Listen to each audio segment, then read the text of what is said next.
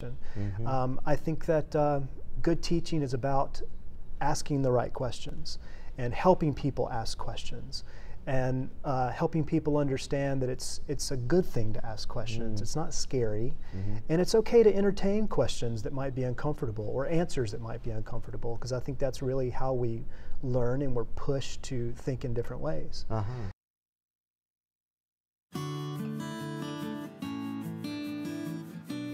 Welcome to Great Bible Teacher Interviews. I'm Rick Jordan, President of Great Bible Teachers, and each week I have the opportunity to have a conversation with a scholar or author or practitioner. We talk about the Bible or biblical interpretation or spiritual formation. Today, I'm very pleased to be able to have a conversation with Dr. Scott Ryan. Scott and I have known each other a very long time, and it's been a joy to watch his career progress, as he was an undergraduate student at Gardner-Webb University in North Carolina, and then received a couple of master's degrees at Duke Divinity School in Durham, and then went to Baylor University, where he received his PhD. While he was at Baylor, he received an award for his dissertation as outstanding dissertation, and he also received an award as the outstanding student instructor. After receiving his PhD, moved to Orangeburg, South Carolina, where he is now assistant professor of religion and biblical studies at Claflin University in Orangeburg, South Carolina. Our conversation took place in Fort Worth, Texas, at a conference that we were both attending. So now, here is Dr. Scott Ryan. We're called Great Bible Teachers. Right. So who has been someone who's been a great Bible teacher to you, who has influenced your life? Yeah. Well, so I recently finished with my PhD in biblical studies and specifically New Testament. And my journey really goes back to Bible study in the local church. When I first started following Christ, I was in a small Baptist church. And there was a person there who was a youth leader. He was a lay leader in our congregation. He eventually went on to seminary and to become a pastor, but at the time he was just a lay teacher. And he worked, especially on Wednesday nights, with the youth group. And we literally just read the text. We did some other things, but we would sit down and we would go through different texts. And the thing that was so influential for me was that he allowed us to ask questions. And I was a new Christian. I was excited, zealous, the epitome of zeal without knowledge. And so I had lots of questions, and even questions about the text. And I think that it was that experience that in many ways set me on this journey. And the idea of asking questions, interrogating the text in a good way, you know, is something that has shaped my educational journey and even my own teaching, whether it be in the church or in the classroom in higher education. I think that good teaching is about asking the right questions and helping people ask questions and helping people understand that it's a good thing to ask questions. It's not scary, and it's okay to entertain questions that might be uncomfortable or answers that might be uncomfortable, because I think that's really how we learn and we're pushed to think in different ways. So that's where it all started. And you know, I had the good fortune of having many good teachers, both in the church and in my college and divinity school and in my PhD program. One that comes to mind immediately is Ellen Davis, who is a professor of Old Testament at Duke Divinity School. So Old Testament is not my primary field, but I had the introductory Old Testament course with her. And now I teach Old Testament. And so I find that my reading and the way I approach the Old Testament especially is shaped in so many ways by her. And the thing about it is she is a very learned scholar. She's brilliant, but in the classroom, really what she was doing was just reading the text. I shouldn't say just, but she was reading the text. She was reading it carefully and slowly and asking questions like, why is this word here? Or, you know, why does the author say it in this way? And one of the things that that I picked up from her that has really shaped me as well is the idea that the authors of the texts that became the canon, the biblical canon, this topic, the topic of God and Jesus Christ, was extremely important to them. And so they wrote and composed those texts with great care. So I approach every text that I come to in the biblical text as a well-crafted document. And so I want to look at the shape of that document and see what is the author trying to communicate, both to an original audience and to us who are far removed from that audience in that context. And so I think that that's where it gets us into asking questions of the text. Why does the author use this word? Why does the author say it this way? How might the ancient audience hear this kind of text?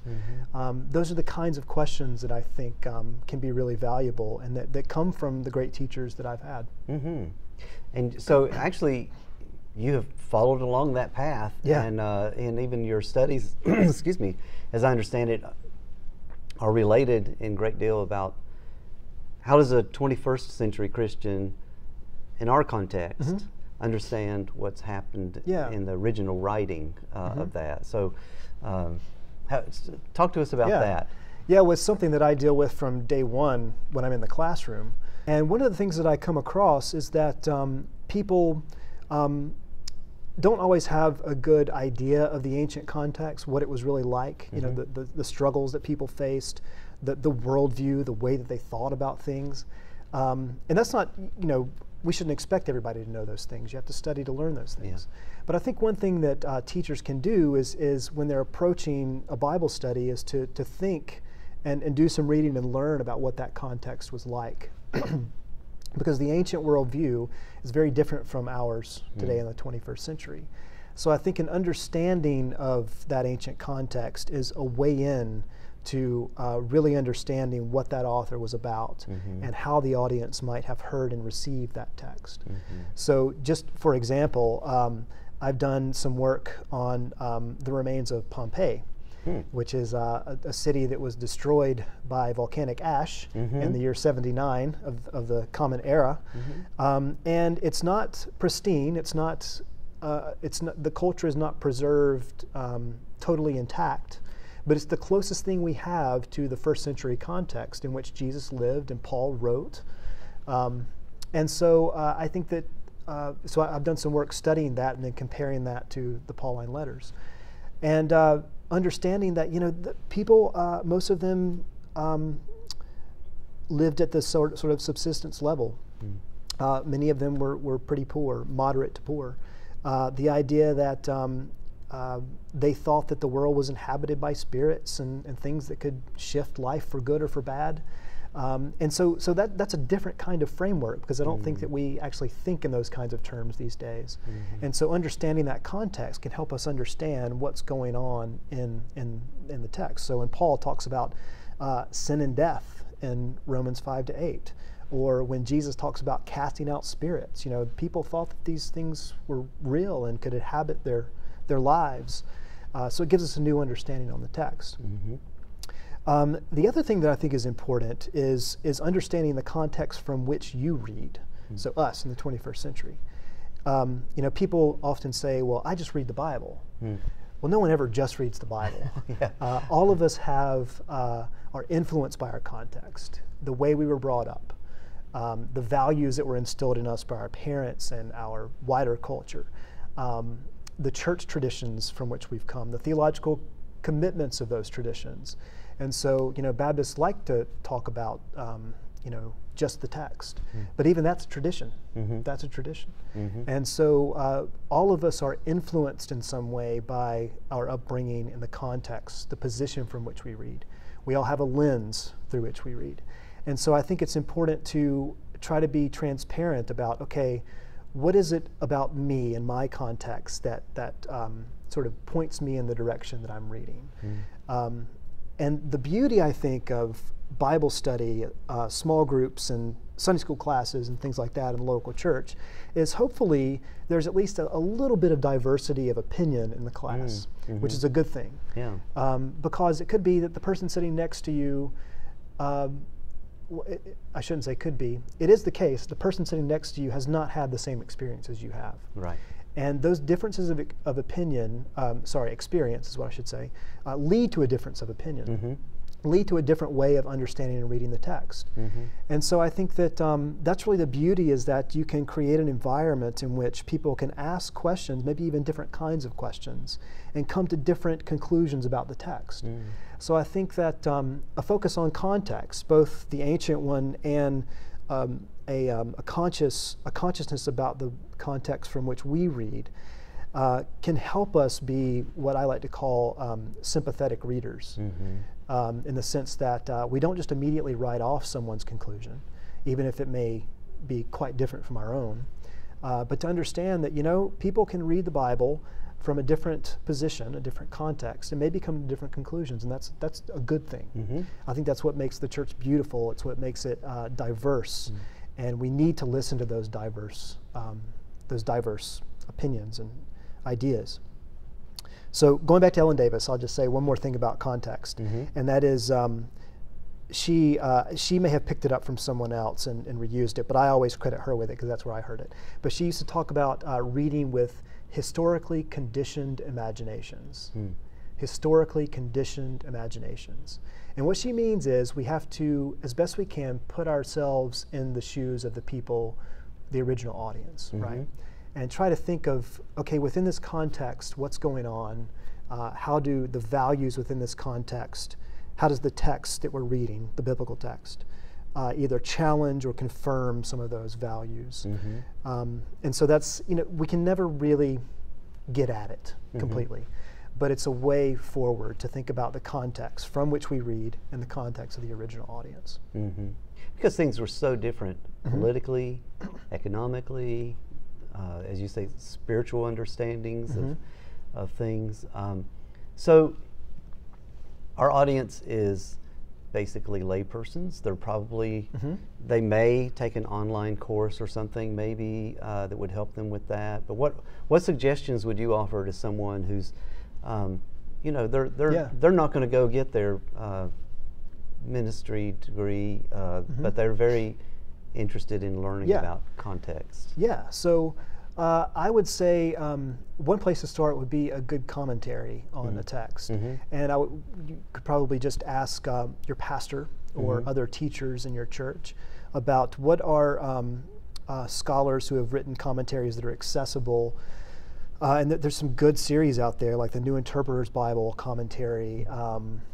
The Interpretation Series commentary, I think, is really good. It's mainly geared towards, it's geared towards preachers, but more, you know, connecting the text with the audience in the pew every Sunday.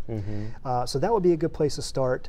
There's also a site that is fairly new, but it's a site that's operated by the Society of Biblical Literature, SBL, which is the professional society of which Bible scholars are a part.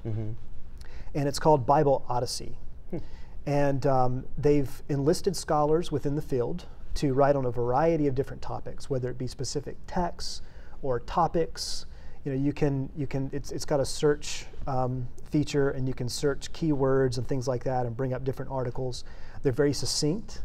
You know, maybe 10 to 15 minutes of reading tops. But I think it's the thing I really like about it is it's an accessible way for those in the guild who have been trained professionally to read ancient context, understand ancient context, to try to connect that with lay audiences or preachers and teachers. So I think those are two places maybe to start. Great. I'd like to thank Scott Ryan for joining us for this interview on Great Bible Teachers. A couple of takeaways for me. Questions are important. It's good that we invite our students to ask questions. It is by the asking of questions and then the struggling through those questions that we will all learn more. And then secondly, no one just reads the Bible. We all come to the Bible with our own cultural lens.